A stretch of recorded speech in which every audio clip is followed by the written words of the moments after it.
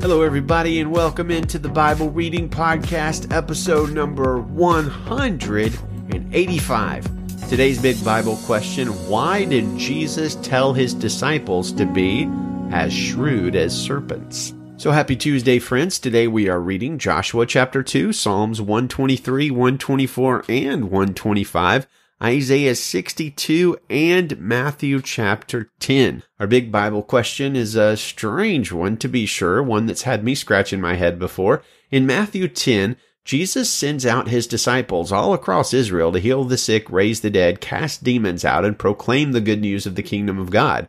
Surprisingly, as part of their instructions, Jesus orders the disciples to be as, quote, shrewd as serpents. This is surprising for a couple of major reasons. Number one, because, shrewdness or craftiness or whatever doesn't seem to be something that Jesus would particularly esteem. And number two, Genesis 3 tells us that the serpent in the Garden of Eden, i.e. the devil, was the craftiest of all the creatures in the garden, and that doesn't seem like a good trait to emulate nor a good person to follow.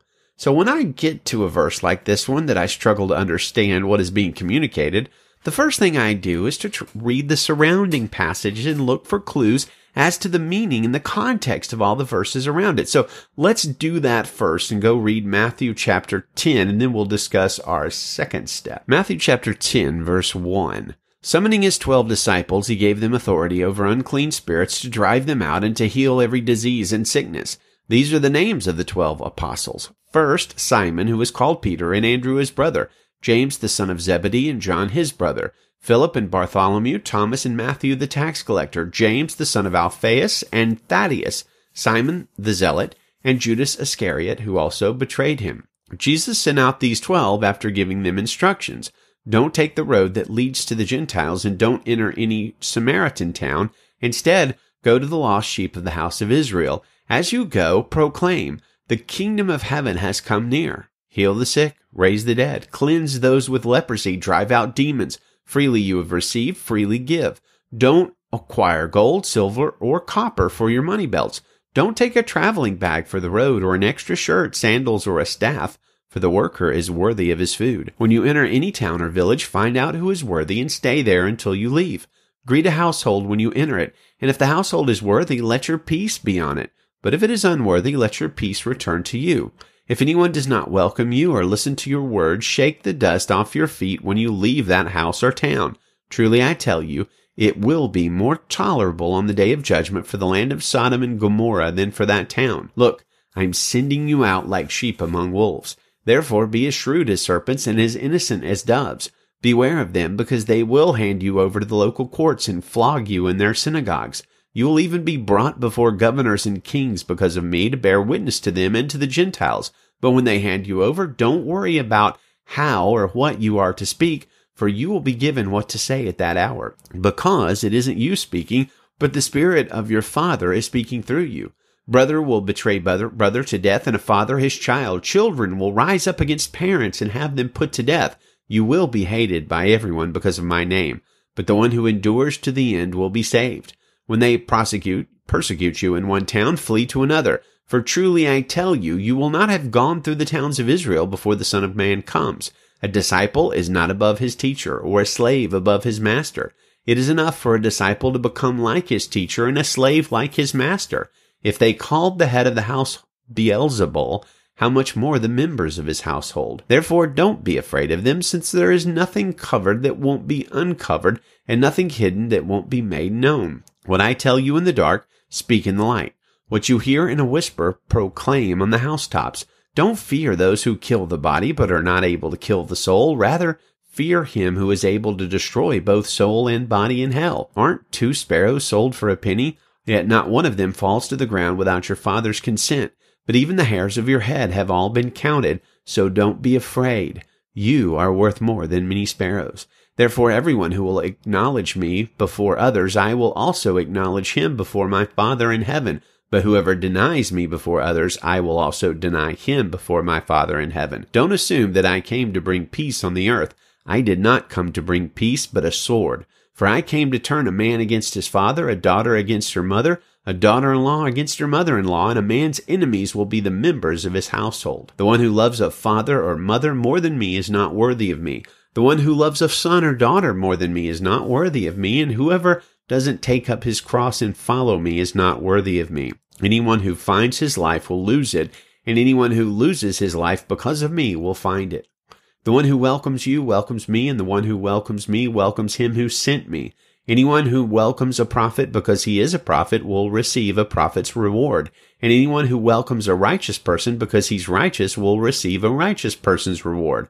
And whoever gives even a cup of cold water to one of these little ones because he is a disciple, truly I tell you, he will never lose his reward. So the context of the passage is that Jesus, as I said, is sending his disciples out into a dangerous situation, and he's giving them a warning of sorts. So that's helpful information, but it doesn't quite answer our question yet, i.e., what does it actually mean to be as shrewd as a serpent? So step number 2 in understanding passages like this, at least for me, is to go to the original language and look up what it says in the Greek for the New Testament. Now, here's the thing. You don't have to be a big Greek scholar to do this work either. A website like BibleHub.com or BlueLetterBible.org will help, because what you can do there is you can go up and look at those Greek words and see where they appear in other passages. In other words, you'll see how those words are used in other passages, and very often that can illuminate the passage you're wondering about. So in this particular case, there are really 2 main words that will help us understand this command of Jesus. The second most important word is the Greek word ophis, which just means serpent or snake, exactly like you'd think it would. Not a lot of nuance there. An ophis is a snake. Now, that actually comes from a root that we use words like ophthalmology and things like that. We think that an ophis was a snake in the Greek because it meant that it had sharp eyes. Maybe not so much in terms of having great vision, but being extremely clever and shrewd, sharp-eyed, in other words. But the most important word here is phronimos. And it has a great wide range of meanings. It can mean intelligent, wise, prudent, cautious, maybe even clever. It's the same exact word that appears several other times in Matthew. Matthew 7:24, Jesus says, "Therefore, everyone who hears these words of mine and acts on them will be like a phronimos man, or a wise man, who built his house on the rock." Matthew 24:45, "Who then is a faithful and wise servant, whom his master has put in charge of his household to give them food at the proper time?" Wise there is the word phronimos. Matthew 25:1 tells us a parable of foolish virgins and phronimos virgins, or wise virgins. So the other times the word is used, the CSB, as we can tell, translates it as wise rather than shrewd. I think that's a pretty good choice, but we can look at Luke 16 to see why the translators went with shrewd in this particular context in Matthew 10. So let me just read a few verses out of Luke 16 for you. This is a strange parable of Jesus that seems to be saying one thing, and I think by the time we get to the end of this, we'll have a better understanding of what's going on. Luke 16 verse 1 says, "Jesus said to the disciples, 'There was a rich man who received an accusation that his manager was squandering his possessions. So he called the manager in and asked, "What is this I hear about you? Give an account of your management, because you can no longer be my manager." Then the manager said to himself, "Oh, what will I do since my master is taking the management away from me? I'm not strong enough to dig, and I'm ashamed to beg. I know what I'll do so that when I'm removed from management, people will welcome me into their homes." So he summoned each one of his master's debtors. "How much do you owe my master?" he asked the first one. 100 measures of olive oil, he said. "Take your invoice," he told him. "Sit down quickly and write 50. Next he asked another, "How much do you owe?" 100 measures of wheat, he said. "Take your invoice," he told him, "and write 80. The master praised the unrighteous manager because he had acted shrewdly. There's that word there, the phronimos word. For the children of this age are more shrewd than the children of light in dealing with their own people. And I tell you, make friends for yourselves by means of worldly wealth, so that when it fails, they may welcome you into eternal dwellings." So that's a pretty interesting parable, right? And it brings us to kind of an unsettling question, doesn't it? is Jesus telling his disciples to be dishonestly crafty or deceptive or, kind of clever like a cat burglar? No, the answer could actually be yes, just in the context of the words. We know the character of Jesus that the answer is not yes, but in the context of the words, it could be yes, except for one crucial detail. Jesus doesn't just command his disciples to be as shrewd as snakes. He also commands them to be what? Yes, you got it, as innocent as doves. A paradoxical statement to his first one. And herein, I think we find the essence of what Jesus is saying. Be clever, but not deceptively clever. Be shrewd, but not dishonestly shrewd. Be wise, but not selfishly wise. Be smart, but not in a sinful way. That's a very practical command that is also holy. Christians aren't called to be foolish or dumb or dim-witted or to invite trouble upon themselves by their foolhardiness and their stupidity. We are called to be innocently clever, crafty with integrity, cunning but not in a harmful or self-serving way. I think Pastor Tim Keller rightly captures the essence of this command well, and he says this: no matter how compassionate you are, no matter what you do, since you are telling people the truth, you're calling them to repentance, there's going to be pushback and there can even be persecution. Now, a couple of shoes have to drop. Notice in verse 23, Jesus says, when you are persecuted in one place, go to another. That's very practical. Or Matthew 10, verse 16, when he says, I'm sending you out like sheep among wolves, therefore be shrewd as snakes and as innocent as doves. That would be a good sermon right there. Isn't it amazing, says Keller? What he's saying is, of course, I want you to be innocent. I don't want you to lie. That's innocent as doves.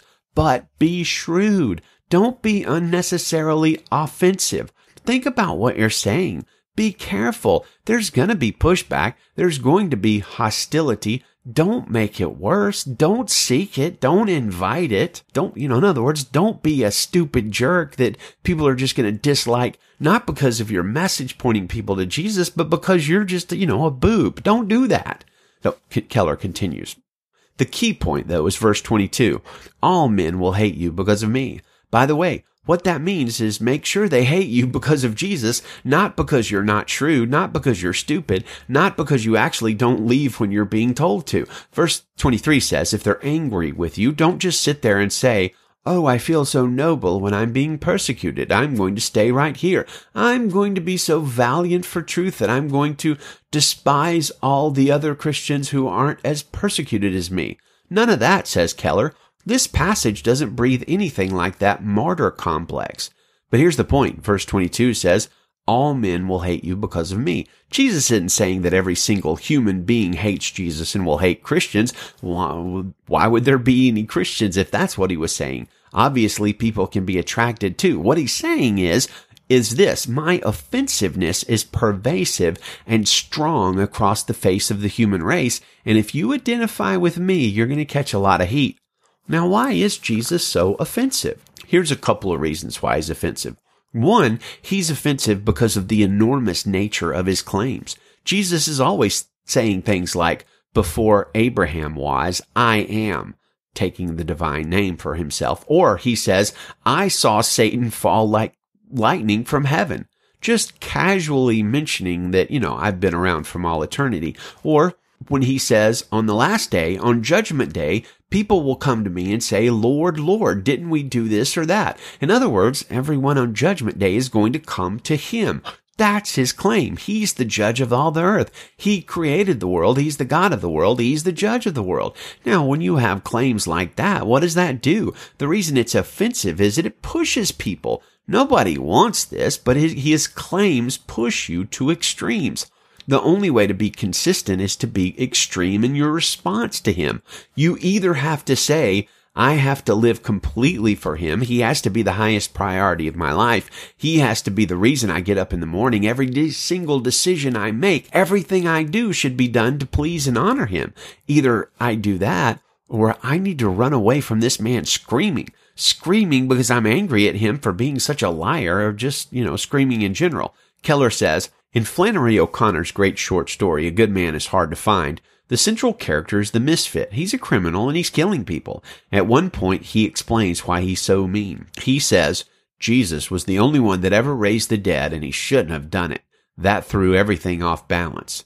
If he did what he said he did, in other words, if he's responsible for the miracles the Bible attributes to him, then it's nothing for you to do but throw away everything and follow him. And if he didn't, then it's nothing for you to do but enjoy the few minutes you got left the best way you can, by killing somebody or burning down his house or doing some other meanness to him. Keller says that is a more consistent response to the claims of Jesus Christ than to just come to church and say, oh, I believe in him, but I'm not going to center my whole life on him. He's offensive. Jesus is offensive because he forces us to extremes. That's what the misfit in O'Connor's story said. If he did what he said he did, there's nothing for us to do but throw everything away and follow him. That's radical. That's offensive. And you bet it is, friends. And that presents you and I with a choice. Are we going to follow Jesus wholeheartedly with every fiber of our being, or are we going to run away screaming from him because his claims are too great for us to imagine? And here's the thing, there's no middle ground. Follow him, give your life to him, and enjoy eternal life in heaven by faith in him, or run away screaming and find your own way and find out what that's like when he returns. Let's keep reading. Joshua chapter 2, verse 1 in the Christian Standard Bible. Joshua, son of Nun, secretly sent 2 men as spies from the acacia grove, saying, go and scout the land, especially Jericho. So they left, and they came to the house of a prostitute named Rahab and stayed there. The king of Jericho was told, look, some of the Israelite men have come here tonight to investigate the land. Then the king of Jericho sent Rahab word and said, bring out the men who came to you and entered your house, for they came to investigate the entire land. But the woman had taken the 2 men and hidden them, so she said, yes, the men did come to me, but I didn't know where they were from. At nightfall, when the city gate was about to close, the men went out, and I don't know where they were going. Chase after them quickly, and you can catch up with them. But she had taken them up to the roof and hidden them among the stalks of flax that she had arranged on the roof.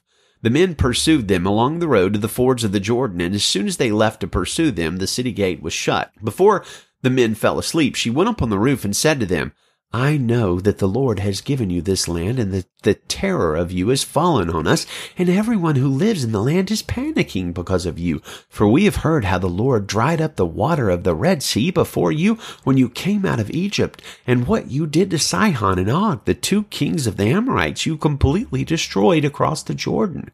When we heard this, we lost heart, and everyone's courage failed because of you. For the Lord your God is God in heaven above and on earth below. Now please swear to me by the Lord that you will also show kindness to my father's family, because I showed kindness to you. Give me a sure sign that you will spare the lives of my father, my brothers, my mother, my sisters, and all who belong to them, and save us from death. The men answered her, we will give our lives for yours if you don't report our mission. We will show kindness and faithfulness to you when the Lord gives us all the land. Then she let them down by a rope through the window, since she lived in a house that was built into the wall of the city. Go to the hill country so that the men pursuing you won't find you. She said to them, hide for 3 days until they return. Afterward, go on your way. The men said to her, we will be free from this oath you made us swear, unless when we enter the land you tie this scarlet cord to the window through which you let us down. Bring your father, mother, brothers, and all your father's family into your house. If anyone goes out the doors of your house, his death will be his own fault, and we will be innocent. But if anyone with you in the house should be harmed, his death will be our fault. And if you report our mission, we are free from the oath you made us swear. Let it be as you say, she replied. And she sent them away. After they had gone, she tied the scarlet cord to the window. So the 2 men went into the hill country and stayed there 3 days until the pursuers had returned. They searched all along the way, but they did not find them. Then the men returned, came down from the hill country, and crossed the Jordan. They went to Joshua, son of Nun, and reported everything that had happened to them. They told Joshua, the Lord has handed over the entire land to us. Everyone who lives in the land is also panicking because of us. Psalm chapter 123, verse 1, I lift my eyes to you, the one enthroned in heaven, like a servant's eyes on his master's hand, like a servant girl's eyes on her mistress's hand, so our eyes are on the Lord our God until he shows us favor. Show us favor, Lord, show us favor, for we've had more than enough contempt. We've had more than enough scorn from the arrogant and contempt from the proud. Psalm chapter 124. If the Lord had not been on our side, let Israel say, if the Lord had not been on our side when people attacked us, then they would have swallowed us alive in their burning anger against us. Then the water would have engulfed us. The torrent would have swept over us. The raging water would have swept over us. Blessed be the Lord, who has not let us be ripped apart by their teeth. We have escaped like a bird from the hunter's net. The net is torn and we have escaped. Our help is in the name of the Lord, the maker of heaven and earth. Psalm 125. Those who trust in the Lord are like Mount Zion. It cannot be shaken. It remains forever. The mountains surround Jerusalem, and the Lord surrounds his people, both now and forever. The scepter of the wicked will not remain over the land allotted to the righteous, so that the righteous will not apply their hands to injustice. Do what is good, Lord, to the good, to those whose hearts are upright. But as for those who turn aside to crooked ways, the Lord will banish them with evildoers. Peace be with Israel. Isaiah 62, verse 1. I will not keep silent because of Zion, and I will not keep still because of Jerusalem, until her righteousness shines like a bright light, and her salvation like a flaming torch.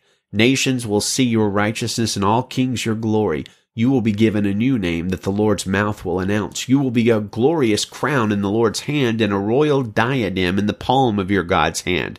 You will no longer be called deserted, and your land will not be called desolate. Instead, you will be called, my delight is in her, and your land married. For the Lord delights in you, and your land will be married. For as a young man marries a young woman, so your sons will marry you, and as a groom rejoices over his bride, so your God will rejoice over you. Jerusalem, I have appointed watchmen on your walls. They will never be silent day or night. There is no rest for you who remind the Lord. Do not give him rest until he establishes and makes Jerusalem the praise of the earth. The Lord has sworn with his right hand and his strong arm. I will no longer give your grain to your enemies for food, and foreigners will not drink the new wine for which you have labored. For those who gather grain will eat it and praise the Lord, and those who harvest the grapes will drink the wine in my holy courts. Go out through the city gates, prepare a way for the people. Build up the highway, clear away the stones.